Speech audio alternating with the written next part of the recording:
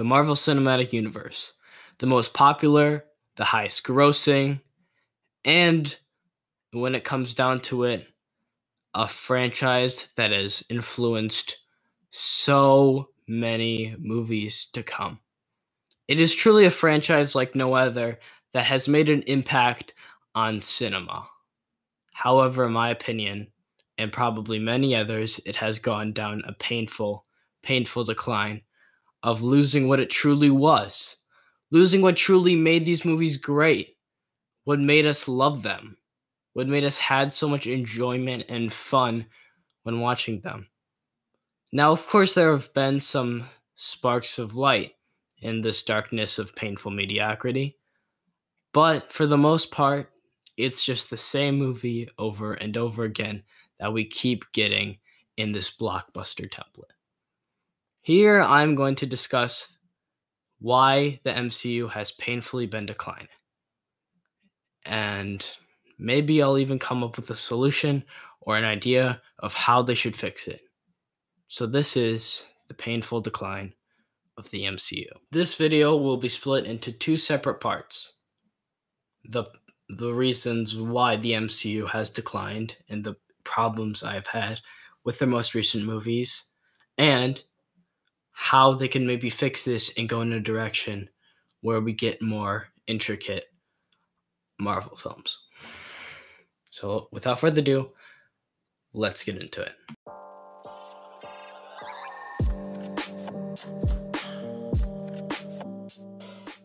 Why are these movies so short?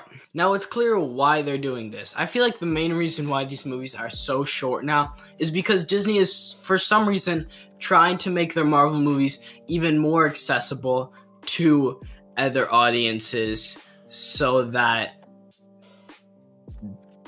they make more money, even though they're already insanely successful. And Endgame was 3 hours, and it is like the highest grossing movie ever. I don't know why they would decide to make these movies even shorter. It just doesn't make sense to me.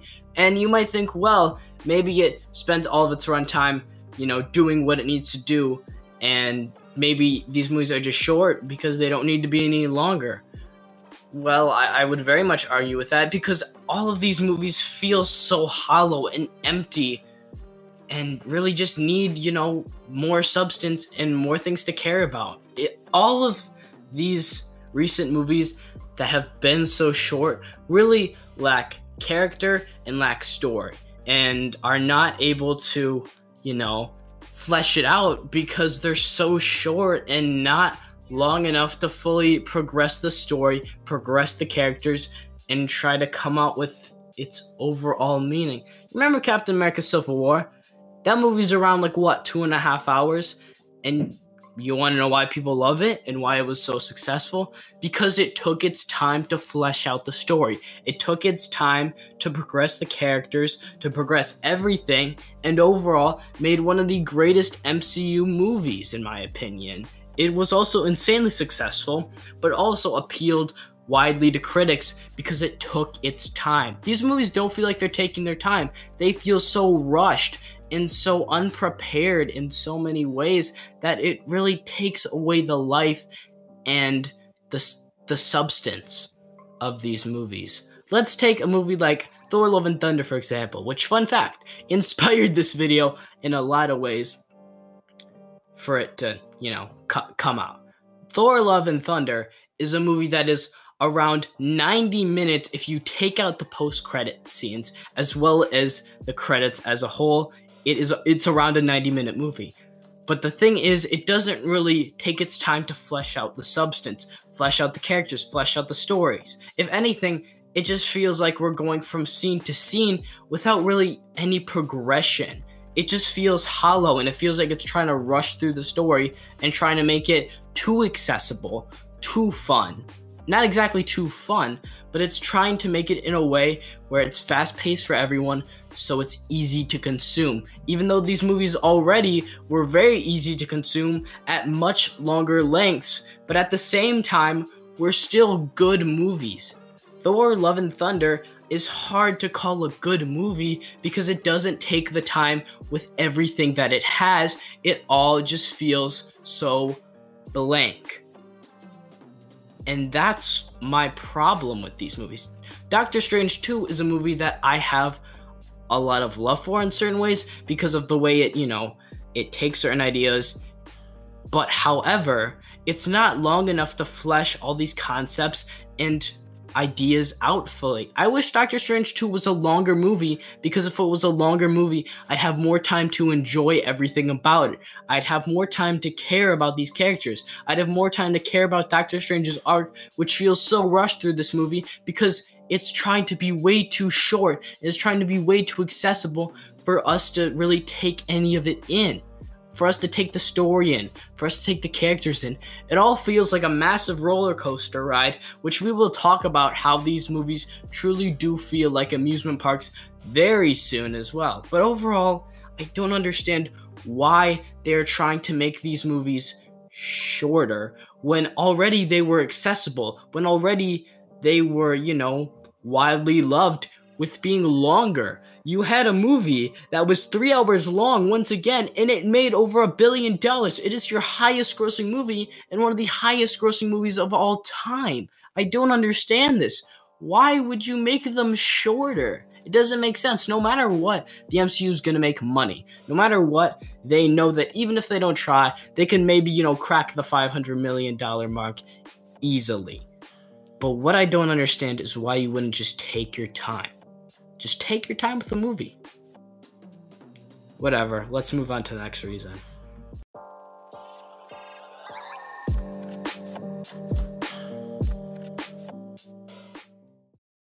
Visuals are a very important thing in the MCU. They help to articulate what the characters are feeling as well as the world around them. The reason why I wanted to talk about this is because Marvel seems to be uninspired with their visuals. Because they are trying to be consistent, they typically choose a bland camera with not very interesting visuals, with typically ugly backgrounds and poor color grading. While there have been exceptions like Thor Ragnarok, the original Thor, and No Way Home, for the most part, the visuals in MCU films are either really bad or just okay. Now, many of these movies can get away with not having great visuals because of their characters and story. Infinity War may look visually dull, but since the visuals aren't too bad, and because it helps to build Thanos as a villain and has a great story, the visuals are not as bothersome. However, when it's a movie like Black Widow with no great story or characters, it's a lot more evident of how dull the visuals can be. They all feel so bland and lifeless, to the point where we don't feel anything. I can't feel the quote-unquote emotional scenes of Black Widow because the visuals are boring. Whenever there's a fight scene, I can't feel the tension because the visuals won't make me feel how tense it is. This isn't just because of Black Widow, however. There are many other MCU movies that feel this way, such as Endgame or The Incredible Hulk, which might be movies I don't exactly hate, but because they're so dull, I can't really love them because they just feel generic towards me at certain points. Now, I could go on forever, but I would just be repeating myself. So anyways, next reason.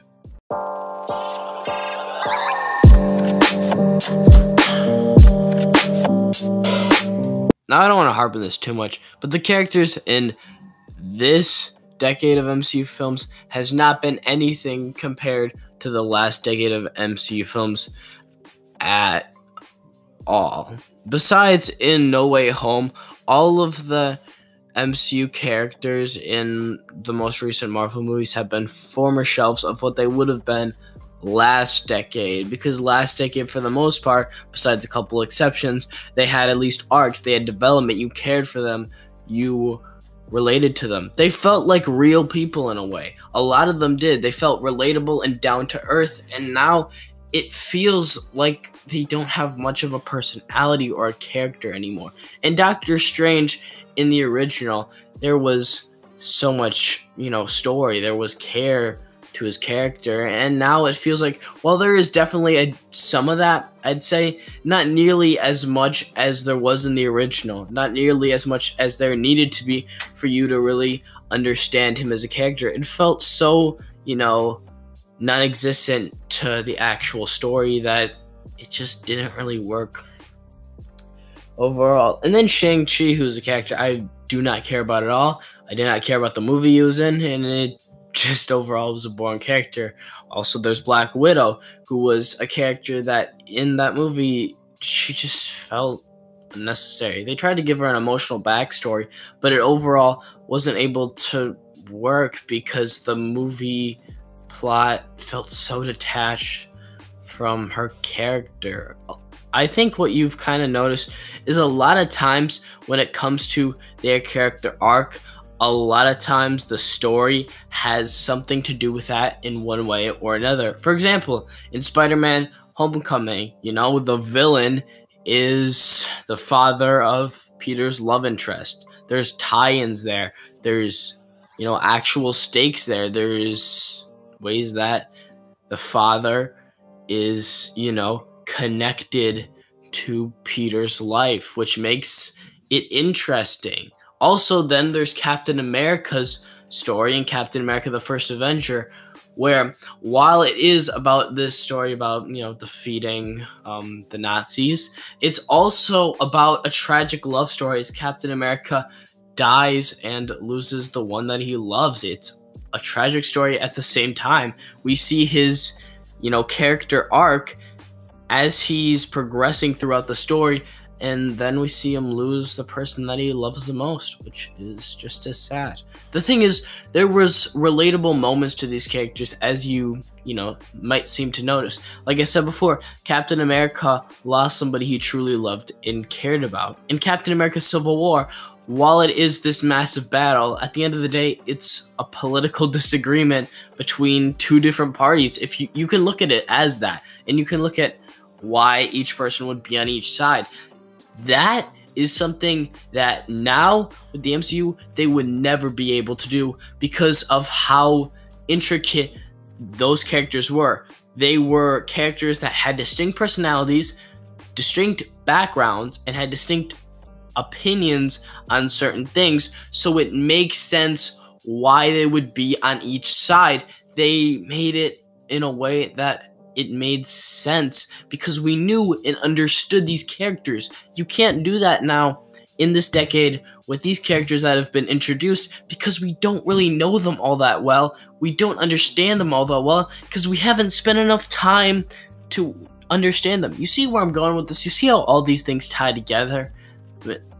Because the runtime in a lot of these movies is so short, we don't understand the characters, and as a result, it just feels rushed. Because these movies feel so rushed, we don't really understand the characters' arcs. We don't get the characters at all. So once they introduce these new characters, I don't care as much because I don't know them as much. I don't know them like I know Captain America, like I know Iron Man, like I know even Spider-Man, even in the first two, compared to what we are getting now.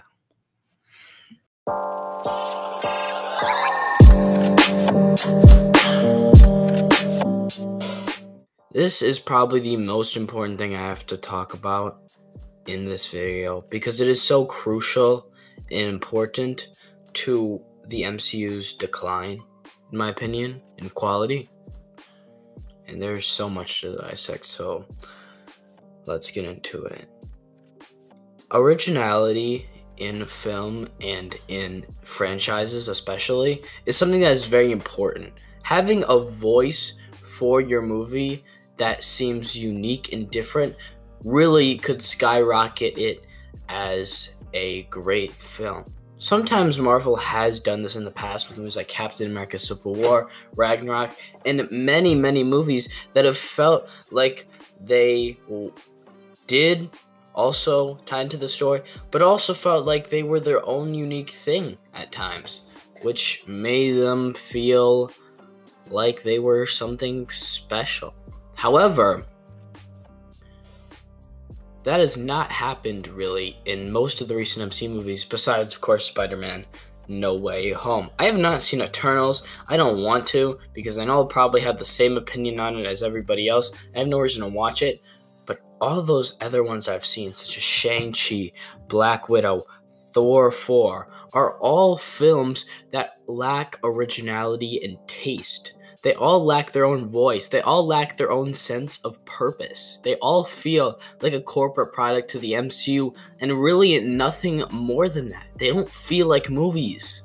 They really, truly don't. The MCU has at least had their films, at least with their good ones, feel like they're their own film sometimes. With the way, with sometimes with the cinematography and with the way things are written and such, they still feel like a movie. They still feel like a film that is somewhat original with what it's trying to do.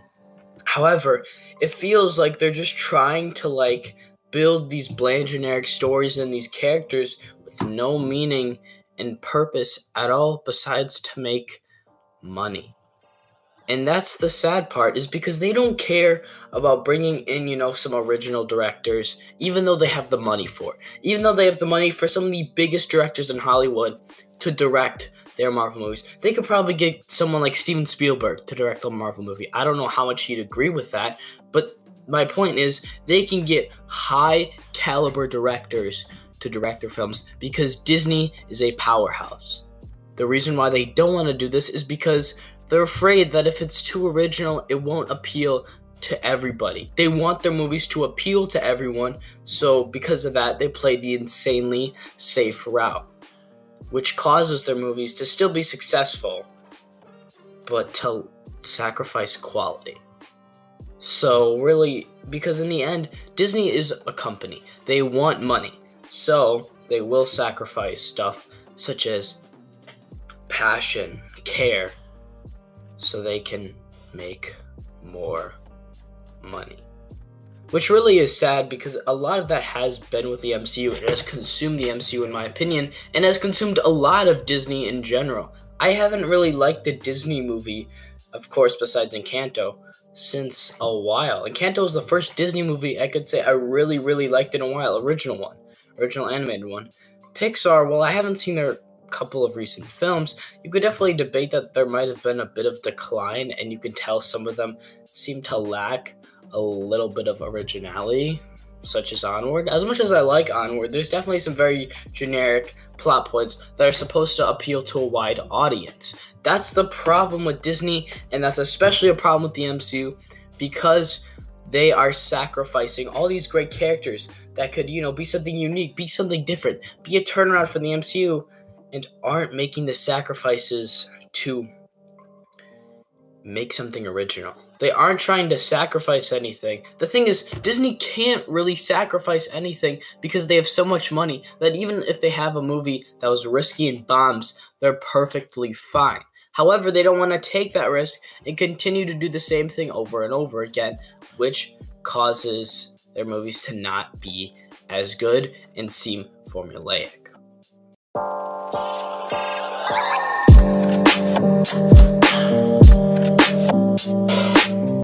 Now the question is, how do we fix it? How can we make the MCU feel more original and unique again? How can we have them take more risks like they were able to do in the past before, especially when this whole thing started? Well, I think first off, they should start getting in more directors that have their own unique sense of style.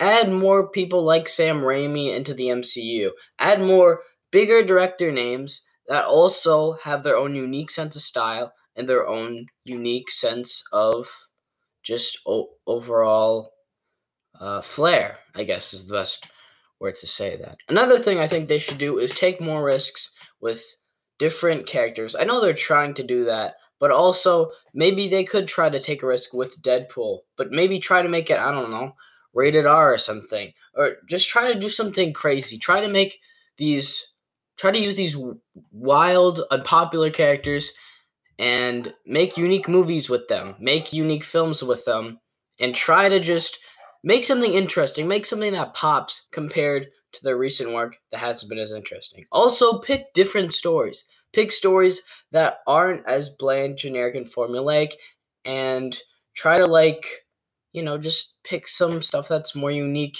in general, including the characters as well. Another thing, I think they should tone down the jokes a lot In fact, I think for a lot of their movies, they shouldn't really have jokes like this. I feel like these jokes should be eliminated. The only time we need jokes in an MCU movie is when it fits the character. For Thor, it kind of does make sense because he is someone that kind of jokes around to hide from pain. At least that's what it seems like sometimes, especially in Thor Ragnarok. I felt like that was, shown, in my opinion. Or maybe if they're going to add Deadpool, it would make sense to add jokes and humor into the mix. But if it's some character like, I don't know, what would be a good example? If it's a character like Fantastic Four, for example, like if it's Reed, don't have jokes. Don't have jokes for him at all because he's a serious character and it would not make sense. Only add jokes for characters that to where it fits their personality, in my opinion. Overall, I don't have that many ideas. This was just kind of a small segment of the video of just things I would like to see be improved in the MCU. But overall, I'm disappointed in what the MCU has become as of recently. I feel like they can do better. I feel like they should do better, and I hope they do better.